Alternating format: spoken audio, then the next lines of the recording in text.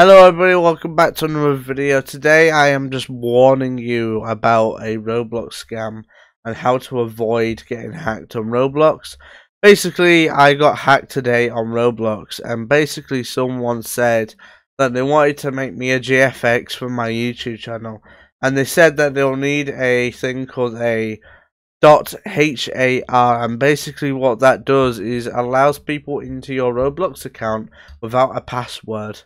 So I just want to tell everybody to be careful with what you're doing on Roblox, and please don't give people a HAR file, because my Roblox account is probably going to be lost soon. Yes, I still have access to it, but likely chance he could do whatever he wants to it. And yeah, basically I just wanted to warn everyone not to fall for these scams.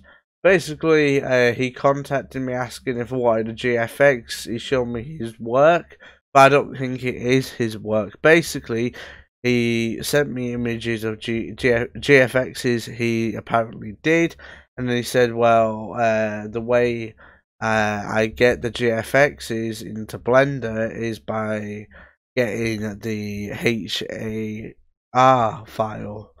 And the thing is, what the HAR file does, if you upload it, it'll allow you into anyone's account if you have their HAR file. So I just want to make a warning for anyone who plays Roblox or anyone who plays any online game, not to give anyone the .har file to your account, as that is critical.